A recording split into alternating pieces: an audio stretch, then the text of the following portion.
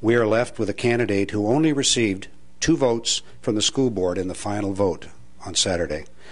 I would like an opportunity to vote for Treg Taylor or John Wanamaker to see if, under the new circumstances, that either of them might garner enough votes to go into a final selection.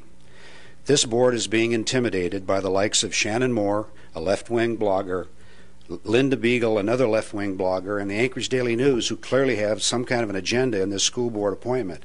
We are allowing, I believe, a small minority of Anchorage voters to stampede the school board into voting for this wrong candidate. We are